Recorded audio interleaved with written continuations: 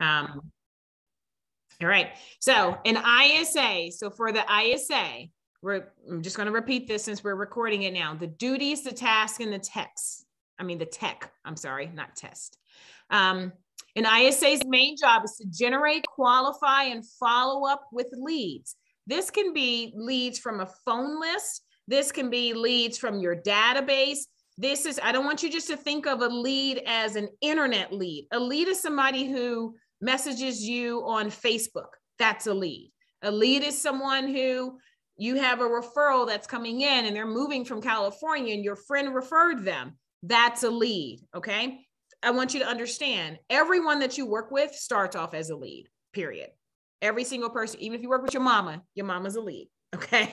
So just understand that part. All right. The tasks and duties of ISAs. 1, outbound calls. So they can call from cold call lists. They can do, if you have a listing, they can do around the listing. They can call previously interested buyers or people who have bought from you before. So they can do outbound calls for that. They can cold call farm areas. Those of you guys who are doing farming, you're sending out your EDDMs and you're sending out your cards and putting your door, what are those things called? Your door hangers out there. You still should be calling those people. Just putting the door hangers doesn't count. Just sending postcards is not going to get it there. That's a 5-year plan if that's the only thing you're doing. Okay, so let's cut this down. They also, another one of their tasks and duties is your incoming opportunities, your online leads, any sign calls, any mailers that you might, so those ones that you did send out, the people who call on those phone numbers, any magazines. Some of you guys are doing magazines, so people who contact you off of the magazines. Old clients, your past clients, calling to check in with them to see if there's anything that you can do to help them. Any sort of advertisements that you do that makes the phone ring should be diverted over to your ISA, okay? When you have this person, I'm just going to tell you right now, you have to keep up with when they make a mistake.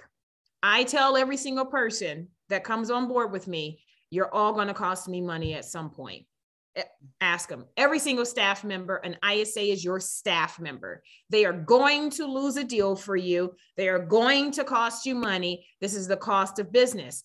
Put on your CEO hat. Understand that if they drop the ball or they messed up something, that means that you didn't properly train them on it, right? You own it when something like that happens. That goes into your training for them. So you want to keep training them constantly. All right. They also do, another one of their tasks is appointment setting, scheduling appointments to meet in person, over the phone, or via Zoom. They set those up for you. They manage your appointments for your meetings with any of your possible clients. One of the things that I like is that they can call to verify within 1 hour of my scheduled meeting. They call to verify that that's still a good time, right? So I'm not wasting my time. It might be longer if you're physically driving somewhere, especially if you're in Miami, Atlanta, well, heck, even Maryland and DC. So any of our markets, traffic can be a nightmare depending upon where you're going. So you want to make sure they're calling at least an hour before you're heading out the door type of scenario, okay? So it might be 2 hours or something of that nature. And they always verify that times, and that's them reminding them of those appointments. They do your lead generation and your nurturing, all right? They email your clients to connect with them. So it's not just over the phone, all right? So they email your clients or whatever it is you're having them call on or do for you in order to connect with them. They text your clients to connect, and also texting is a great way of nurturing. All right. So they also text them. If you have a YouTube channel, or those of you guys who've been working on videos, work on those videos that coincide with what your ISA is doing. So if I am setting a buyer's consultation, let's say they set a buyer's consultation with me, then I'm going to already have a video in YouTube that my ISA just attaches to that text message and they send it off to them. That's giving them some face-to-face things right there, right? It's taking away the not knowing know, like, and trust, right? You show your personality, it all comes through. Nakia does really, really great with her videos. Those videos, Nakia, will get attached to the ISA that gets sent off, okay? So don't be afraid to shoot your videos, shoot them. Use Big VU because it has a teleprompter app that's in there. So I really like that one if you're shooting them on your own. If you have an iPhone 13, then make sure you're using it in cinematic mode, or get you a GoPro and shoot your videos, okay? Love my GoPro. Okay, so they'll text your clients to nurture them. They also, on their lead generation and nurturing, they use them to correct your campaigns. So I like to do the A/B testing. I always love A/B testing new things that we have and starting off slow and smaller with that. And then we grow it once we figure it out. Your ISAs can be used to test these. So they're sending out campaigns to one group, another campaign to another group for you. Let's see which one responds the most. All right, that's how you're going to A/B test things. They help to create your emails and your text campaigns. You don't have to do it all by yourself. Employ them. A lot of them have worked with other real estate agents and all of that. So please make sure you're working with them and saying, what have you found? You never know until you ask the question. What have you found? I asked our question just yesterday. We asked that question and like a whole email came through of like scripts that they enjoyed using. And it was like, all you had to do was ask the question. That was fantastic. Okay. Another task they can do is when client information is incomplete, they can go get that for you. So think of them not solely just on the initial inbound stuff. There's stuff that you have that might be missing. It's a phone call. They make all of those phone calls. Okay. They also, another one of their duties, and I've got 2 more bullet points we're going under here, is they manage your CRM. So whatever CRM it is that you're using, we know that we use a lot of Commissions Inc. And Commissions Inc. is a very large platform. It's very large. You can go down a rabbit hole in attempting to learn and understand Commissions Inc. Let them do that for you. Because that's their world that they live in. Let them do that for you. I see a lot of real estate agents that get so bogged down into certain details. And I'm going, really? Especially those of you guys who are drivers. If you are a high I or a high D personality, if you're a driver or you're a higher I personality, you need leverage, period. You do. You need as much leverage that you can afford to have, and you'll slowly grow this.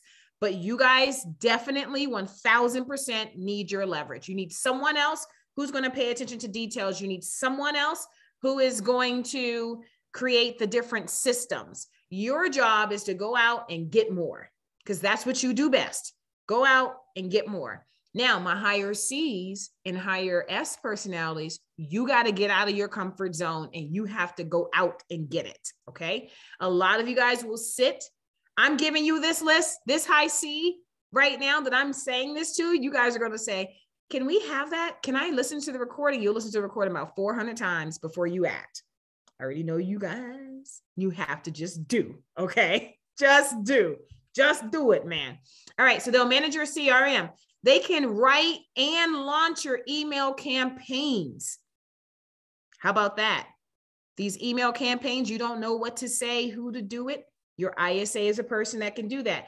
They respond to your emails, your phone calls, and those text messages. If you have the right platform, they can respond right there within the platform and it goes right out. And you can go back and follow up behind it and see that. Commissions Inc. does do that for you guys if you don't know that.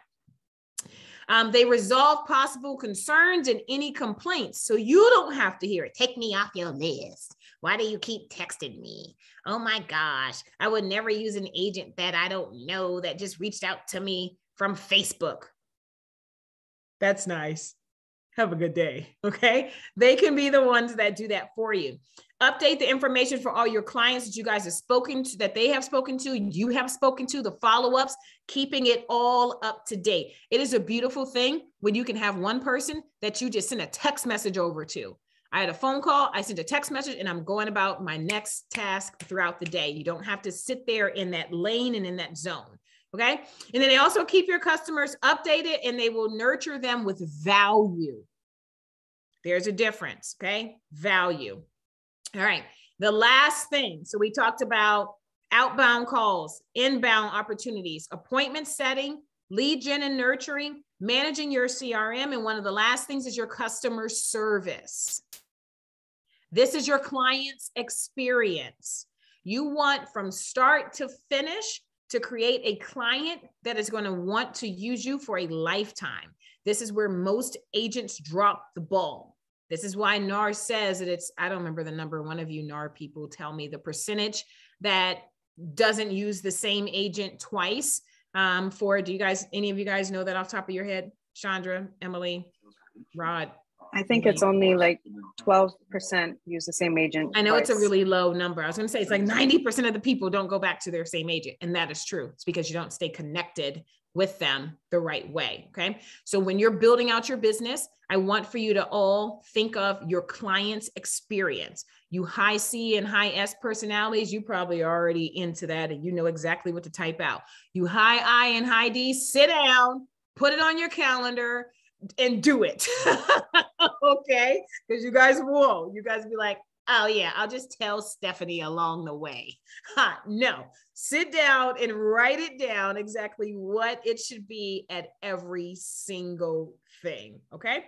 All right. Customer service. They can assist with the leads and their concerns or any inquiries that have. Okay. They can connect with other team members if necessary. If there's someone you can say, hey, have them talk to Bob about that. And then they're the person that gets them over to Bob. So you don't have to do that. Okay. They can keep your team members accountable if you have a team on all leads. So as you're growing things out, or let's say you refer somebody to somewhere out in Montgomery, Alabama. All right. They can do the follow-up to check to see how that's done, how that's going. Keep you in the loop without you having to do that. Okay. There's so many duties for them. All right. So let's talk about a couple of more. Lead processing is another one of their duties. Categorize your leads, clean up your CRMs, use dialogues and scripts that were given that you give to them. Always build a relationship. Just remember this, it's a value first type of thing. They can transfer your hot leads, the people who say, I'm ready to go right now. They'll connect them directly over to you so you can finish up that conversation. So you're not losing any clients. And then also don't forget that they can also help with your social media. So you don't want your ISA to get too bogged down in social media, but they can also help with your social media. If you have it to where people DM you a lot, they can get into there. If you want to use them on LinkedIn, when you're connecting with people on LinkedIn, give them that access to go ahead on and they can talk as if, almost really as if they were you. Some of y'all might have hit me up on LinkedIn and didn't realize you weren't even talking to Cheri. It happens a lot. But I can see what's taking place, okay? I can see what's taking place. The consumer or your client doesn't know that once that person gets your cadence, okay? And then on training, always be learning better approaches. This is actually for you guys. Always be learning better approaches and teaching them that. Keep updating all your drips and your emails, and they can stay on top of that too. Things happen. Interest rates change. A lot of things happen just like that in our markets, right? And the consumers don't know that at all. And practice some sort of a dialogue. Now, keep them in a dialogue, scripts, training, all of that. That's very good for them to constantly do. Role play should be 15 minutes max at the start of their shift. And it's just ring, ring, go. There you go. You want to be the client with your ISA. So you are the potential client and you always ask them, what are you calling on today? If you don't know, ask them. If you already, or you're telling them what they're calling on today, that's what your role play is around. Role play every call day that they have. Every call day, it's their warm up, right? You want to make sure that the person who is setting your appointments is warmed up prior to, all right? Let's talk about some tech. All right. So here's where you got to spend some money outside of that person. You want to use something like a voice over IP for them, a Ring Central, a grasshopper, something of that nature, you want to use their voice over IP. Some people use Skype. I've seen people use Skype before, but you want to use your voice over IP service. Your CRM, whatever CRM it is that you use is the one that they use. Okay. Whatever your CRM that you use is the one that they use. So make sure that they understand how to do that. If it's something like a Commissions Inc., get into Commissions Inc., let them go through all of the videos. You got to train them first, you guys. Okay. It's not you sign them up and then they start calling the very next day. Doesn't work that way. Let them go through the videos, let them understand the systems, talk about this. This is probably like a 2-week process prior to you putting them on the phone if you're doing your training properly. All right. You guys should be doing some back and forth with this. Use something also as far as like your texting. Sync has it built in. That's great. If you use a different product for your CRM, just make sure that there's some texting that can be involved in there because text messages work. And also if you can send a video text message, that increases it even higher. All right. Mini chats and messengers, get them into that. If you have your Facebook business page, put them as a moderator for your Facebook business page so that they can be the ones who are replying. If you don't have your IG as a business, convert your Instagram to your Instagram business. It's nothing but a couple of clicks. You now have an Instagram for business. You can run ads and it's just your name. So Cheri Benjamin can run ads on Instagram just as my name. It doesn't have to be a company. Okay. You can also do that with your Facebook. If you don't know, you can create your business page that is your Facebook name, your name. So Chandra can have her name that's on there. And I wasn't going to say your last name because I always mess it up every time I say it because my French isn't good, except for I know how to say my name, which is Cheri, but I always mess up your last name. So there you go. And then one other thing is that there's ISA companies. So we've been finding, I've had a lot of people that have been asking me, where can I find one at? I like using onlinejobs.ph. That is overseas in the Philippines. You're going to have, now that's a process because you're going to be listening to their dialect. You have to hear whether or not they sound like they're overseas. You have to listen a lot to what's their knowledge. One of the words is very different. They don't use the word real estate. They use the word BPO. So you're looking for someone who is, if any of you guys are looking overseas, understand a real estate is a BPO to them. Okay. So when you're posting these things, you can go on and it's not expensive for you to post an online job ad for them. And you'll find them fairly inexpensive there. I would say they're between $800 or so to heck, $2,000, but you get what you pay for. So those are the ranges I've been seeing. It's from $800 for a person who's doing that up to $2,000. And the $2,000 person, I was like, what all you giving me? Because that ain't enough. Okay. So those are some sources that you guys can use. Any questions that you guys have? Do any of you all have any questions? Really quick, I just want to say for the people that think that maybe they're not ready for an ISA, there's an app called Toggle that you guys can use, and it will keep track of the time that you are spending on tasks. So my project for all of you that feel like you cannot afford this, I want you to download this app. And when you start with a new client, I want you to record every single thing that you do with them. Every time you talk to them, every time you text them, every time you do something related to that client. At the end of it, I want you to see how much time you put into that. Whatever that commission was at the end of it, I want you to divide it by those hours that you worked, and you will see how much time and what your hourly wage was for that transaction. Now, if your hourly wage was, let's say, $50 an hour, and you could hire somebody at $10 an hour, you just saved yourself $40. So for those that are not yet there, I want you to start here because it is doable. It is totally, you need to do it. It's not doable. You need to do it. And I want you to become a believer that you can do it. So start here so you can see what you're actually making per hour and how much money you could save. Yeah. And before you cut off that, leave that screen up. One of the things you guys heard me talk about, a higher D personality, a higher I personality. This is something that you guys aren't going to want to do. My S's and my C's are like, ooh, you probably already downloaded the app. Okay. My high D's and high I's. Now, high D's, y'all are all about the money. So you might do it. But my high I's are like, oh my God, that sounds like something I have to track. It's putting me in a box. I don't have time. That's the reason why you have to actually do it. This is the reason why you have to do it. Do it now, right? Do it now. We're happy February, but we're the second month of the year now. Do it now so that you can go through this process.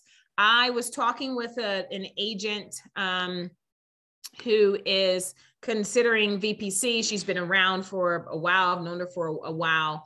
And I talked to her and I said, you know what? If I have somebody who is, I'm like, I don't really want to work with half the people. Like I turn around people all the time that call me. Like, I'm like, yeah, what? No,